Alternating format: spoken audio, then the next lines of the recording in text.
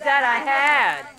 The world didn't give it to me. Oh, chance that I had. The world didn't give it to me. The world didn't give it, world didn't take away.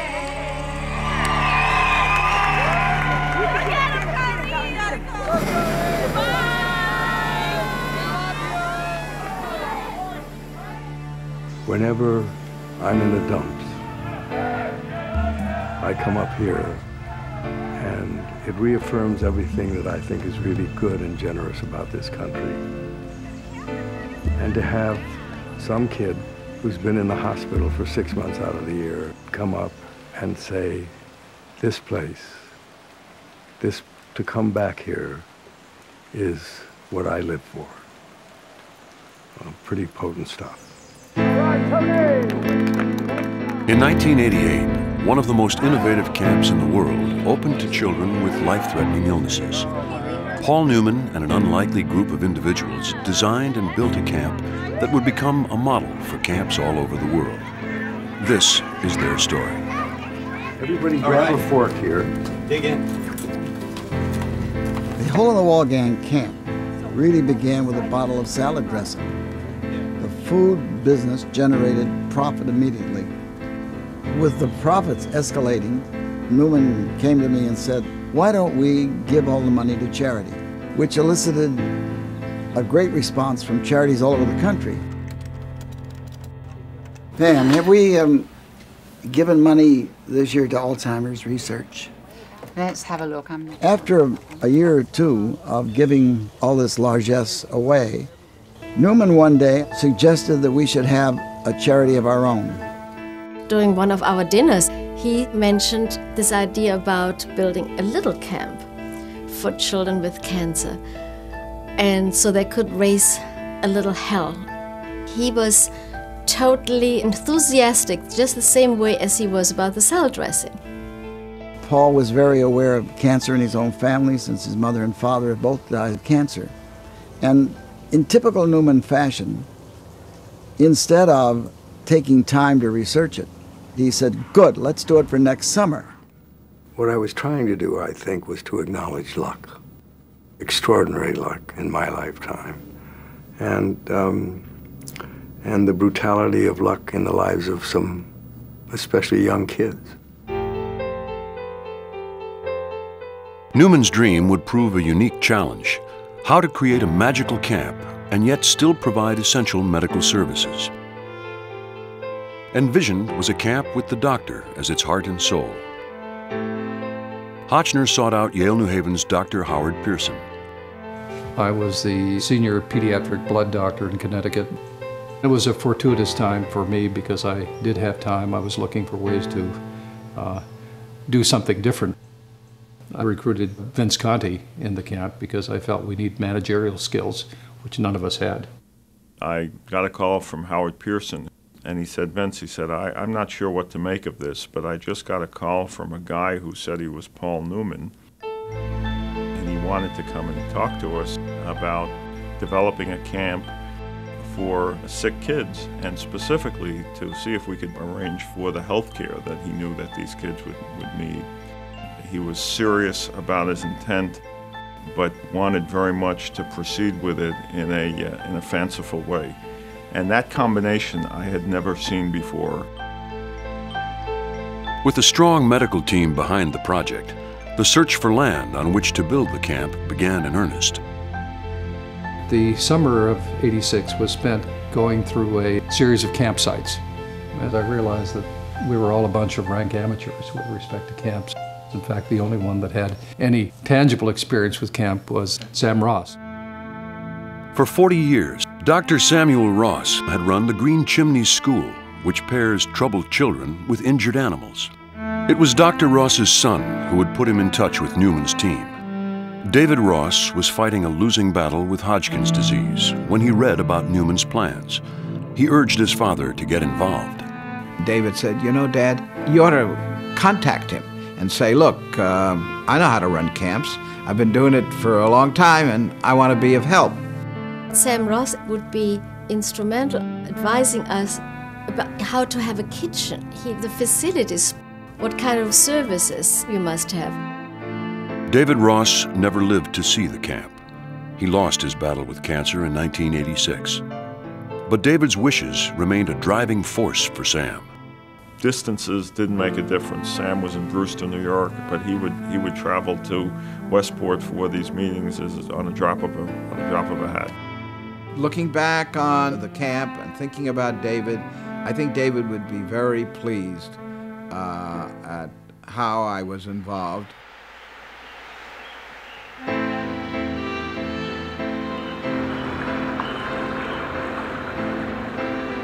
The search for suitable land continued throughout 1986, when Ursula received a fateful phone call from the realtor. A real estate person called me up and said, I think I have a good place here. We went up there and I said, oh my God, I found it. The lake was huge. There were wildflowers everywhere, but there were no roads, no electricity.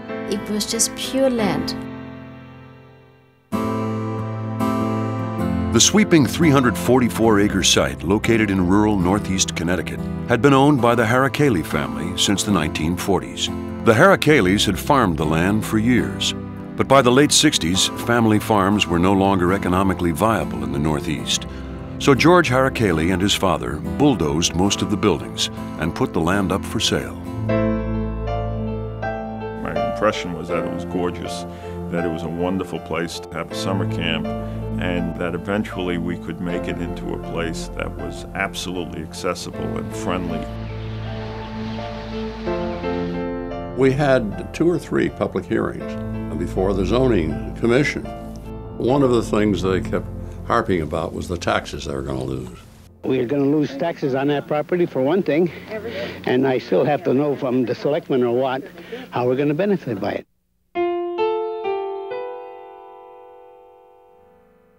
So what we did was agree to pay them an equivalent of taxes as a contribution. In conferring with Mr. Newman and his principals today, they said that certainly they'd be willing to consider some payments in lieu of taxes so that the project will be expenditure neutral for the town of Ashford. I'm just proud that he's even coming to this town. But if the plans for the camp were to gain nationwide exposure, Newman's celebrity would not be enough. Operating out of the Newman's own offices, Ursula Gwynn worked tirelessly to get the word out. Ursula was right at the head of that parade. She knew how to get things done and how to make sure that when you led in an initiative, the public was back there following you. Actor Paul Newman announced today that he is sponsoring the first summer camp in the state for children with cancer and other life-threatening diseases. At Yale New Haven Hospital, which will oversee the camp's medical programs, Newman shed his movie tough guy image to say the idea for the facility was prompted by personal knowledge of young victims of cancer. Maybe it was the loss of some friends of mine to cancer, young men. And it was all cumulative. I don't know where it came from. It simply was there one morning. If you were to have a fantasy of what a summer camp should be like with no restraints as far as space or money or facilities, this will be that. Once we were able to determine that there weren't any showstoppers from the town's perspective, then I think the next step was to get serious about designing the camp and actually getting on with building it. Conti would not have to go far to find one of America's leading architects to head the project. Tom Beebe was Dean of the Architecture School at Yale University. From the very beginning, Paul was interested in the idea that this would be a Western town. I was trying to sort through that as an idea, an architectural idea. It seemed like a curious idea to do in Connecticut. We did an initial scheme that was more like a camp. I mean, it actually had a kind of main building where that town center was. And Paul's reaction wasn't good. I mean, he thought it was too institutional looking. It became clear that he wanted something that was extremely freewheeling and not in any way orthodox. These kids spend their time in hospitals. They're institutionalized a lot of their time, and you have to make this completely uninstitutional. Although it obviously had a medical aspect to it, it had to not look like it. This town was this kind of fantasy place where kids go, and they forget their past, they forget the medical problems they have, and they lead a different life here. The concept of the camp was not the only unique aspect. So was the deadline. Tom and his team of architects would have less than a year to design over 30 buildings. We'd never done anything this ad hoc or this kind of fast. We used to meet in restaurants in Westport. We'd create this enormous scene in these restaurants where people eat dinner. We'd have the drawings all unrolled on the floor, talk through the buildings, eat dinner at the same time, get back in the car and drive back to New Haven and draw them up again. Actor, director, and salad dressing mogul Paul Newman helped break ground today for a summer camp for seriously ill children. May the good Lord hallow this ground and the people who come to dwell here. What we're going to do up here is going to be a joyous transformation. I think it's going to finally wind up to be a statement of people's generosity. This was land that had been untouched, and we were going to turn it over to children. And that was a great emotional moment. But the groundbreaking ceremony in late 1986 was purely symbolic. Although Conover Construction had been contracted to build the camp, millions of dollars would need to be raised before construction could begin. It would take Newman's enduring optimism to keep the project on track. It was like Newman was behind the wheel of a race. He was just gung-ho. We didn't even know how much it's going to cost yet. It was like you have a dream and you want to do it, but nobody knew what exactly we're going to do and how we're going to do it. Because of Newman's commitment to getting this done, we did not wait for a successful capital campaign. It was all systems go from day one. We're going to raise this money. There's no question about it. And if there was, we're going to build it anyways. We began to get an outpouring of contributions from school children all over the country. They would stage bike-a-thons and bake-a-thons, and kids who said, this summer I operated a lemonade stand and I made $5.40 and I want to send it to the camp.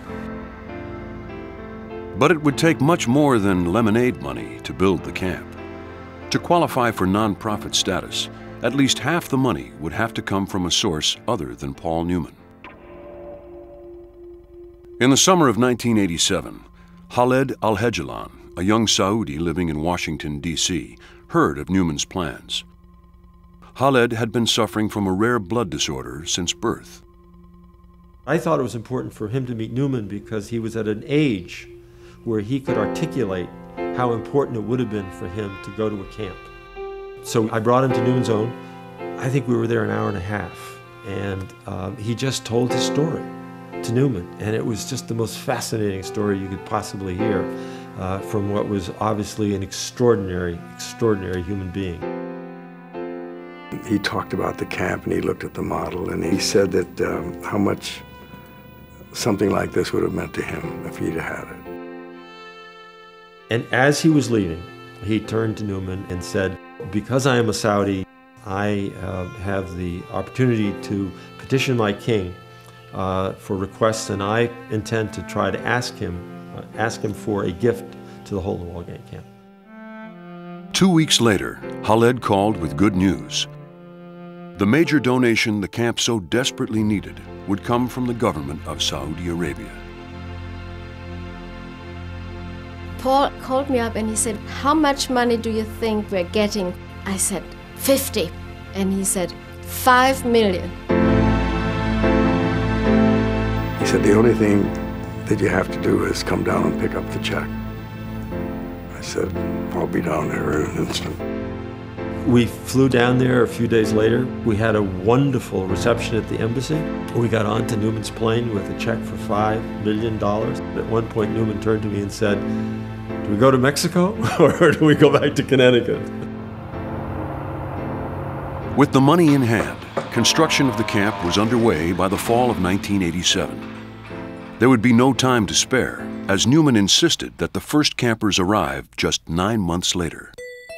To say that people like me and others were nervous about that kind of aspiration is an unbelievable understatement. Nobody believed it could happen, with the exception of Paul. It was build and design all at once. The pace of the project meant that we and the design team had to work hand in hand. Mike Kolakowski was 26 years old when Simon Conover assigned to him the job of heading up the construction project. To the elder Newman, Mike seemed a curious choice. We were in paralysis of fear that the thing would not get built in time. And I called Simon. I said, "You sent a child up here to do a man's work." He says, "Wait." He didn't have a lot of experience, but he had a great spirit. He was like a bulldog. He was going to get the thing done no matter what. He figured out how to build that thing sequentially in a way that didn't sort of make sense on paper, but it made sense the way he built it. So he finished buildings as he went, and then he'd move on to the next building. I mean, that was the way to do it. I mean, I think he was very resourceful.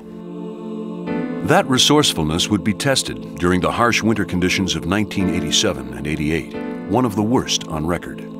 This camp was started in the fall, and they wanted it ready to open in the spring, and God sent snow, and God sent ice, and God sent cold.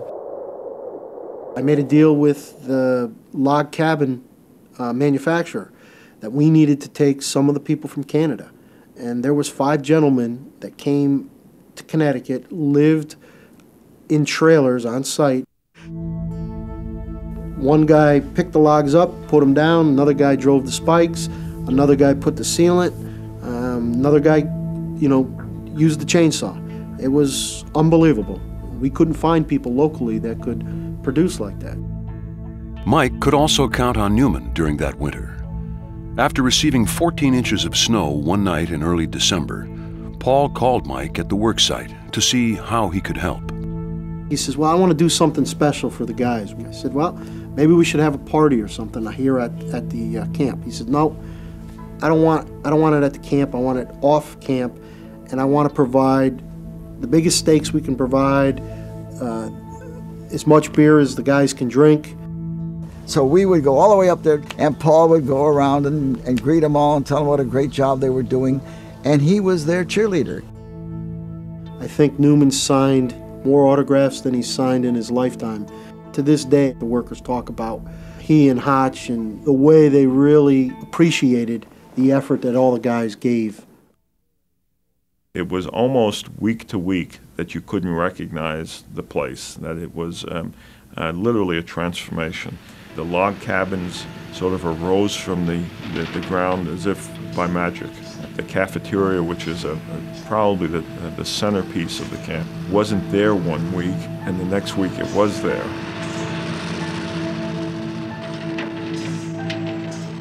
In a way, we were all like transported into being like little kids building sandcastles or something, because it all had an unreal aspect to it.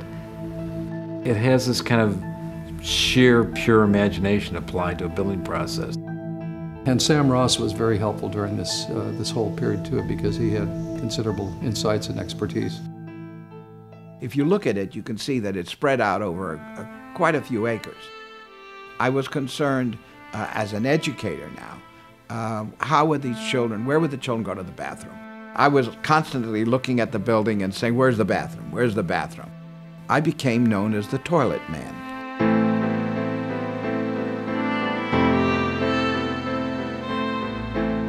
As winter turned to spring, the construction crew battled a new enemy on the job site: mud.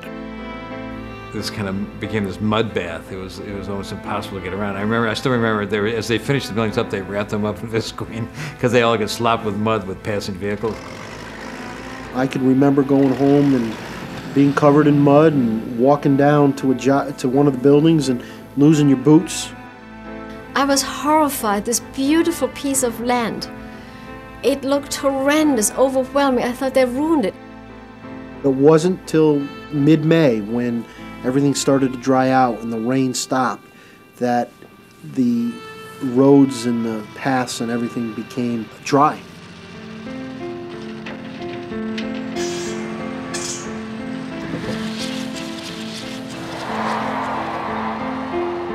As we got nearer to what we had planned to be the opening date, it seemed unlikely that we could have it done.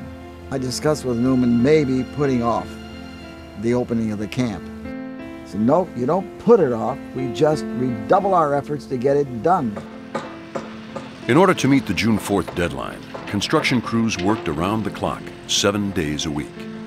The Eagles went aside and The objective was to get it complete. As long as the communication lines are open, everyone is positive and moving ahead as a group, you can do anything in building. And this was structured to do that. It had the right personalities, the impetus was there. Ever present was Paul Newman. As the deadline loomed, Paul spent an increasing amount of time at the job site. He was totally involved. He knew every finish, the hardware went by, everything went by, every detail went by him, and he approved it all. When budget concerns threatened to delay the construction of the Olympic-sized pool, local contractors came up with an innovative plan. The Swimming Pool Association of Connecticut decided they'd make a project out of it. So all of the major swimming pool people came together. One guy came in and dug the hole, one poured in the cement, one put the tiles in, and it was just a labor of love. We saw people who were competitive on a daily basis really unite and become one for a purpose. At the end, when it was all finished, we had a priest, a rabbi, and a minister blessing the pool. We have a whole event. It was just a celebration of the pool.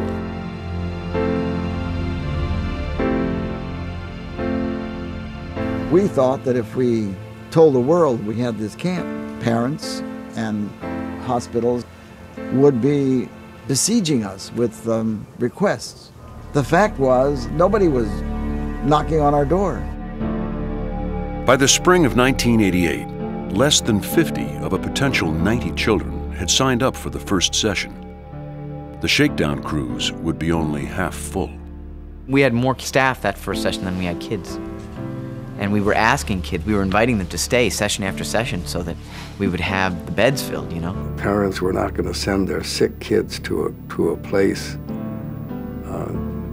that had a movie star connected to it, but did not have any credentials.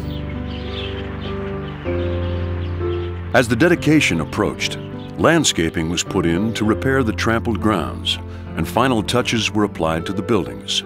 Everyone pitched in to help, including the new staff. Most of orientation was picking up nails and scrubbing the gummy off the toilets, just getting the site ready. And the smell was awesome. The smell was just wood. Wood everywhere.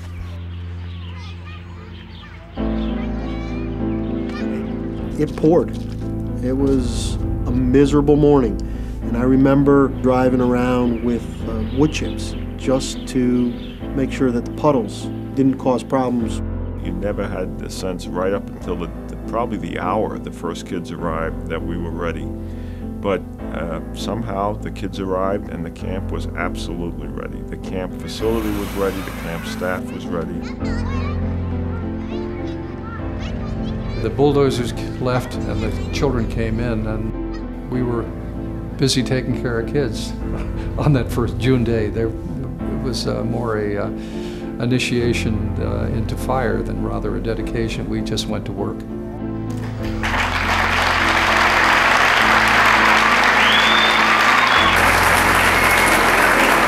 Thank you. We are kind of witness to a mini miracle here. There wasn't anything above ground here on August 1st of last year. And in 9 months, there are 35 buildings. It was a terrible winter, a lot of rain. But we were lucky enough to avoid today. But listen, the roof is not leaking. Isn't that wonderful? That first day when children actually came to the camp, and parents, and we celebrated the event, it was memorable.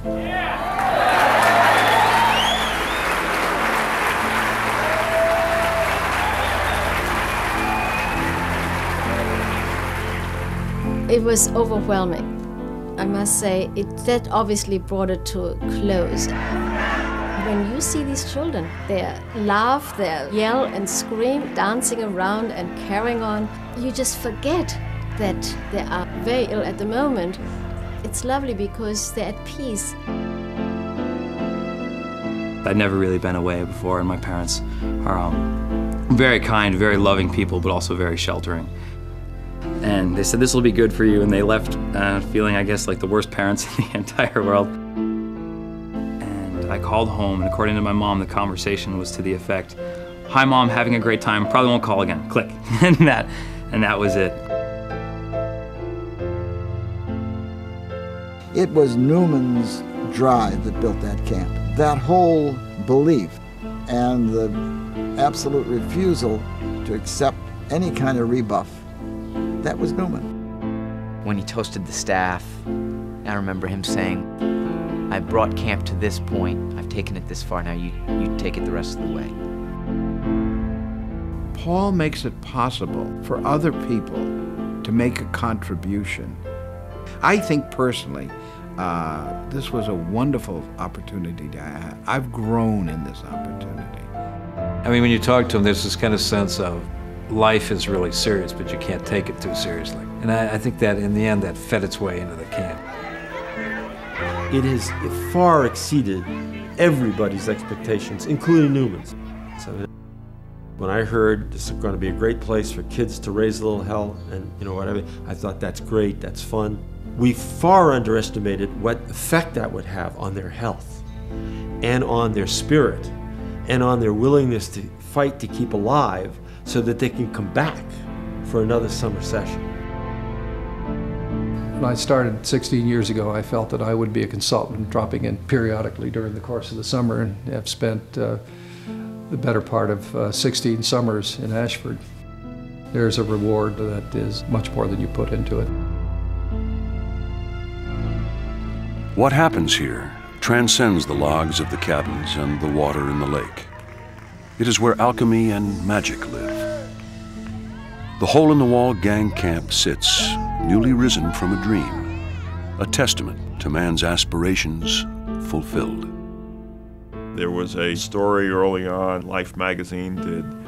The one part of that story that I remember most clearly is a picture of the group that was so involved in the creation of the camp. And as I look at that picture, what strikes me is that every one of them brought a special blend of background, expertise, knowledge, viewpoint on things, but what they shared in common was a zeal, a fire in the belly about children.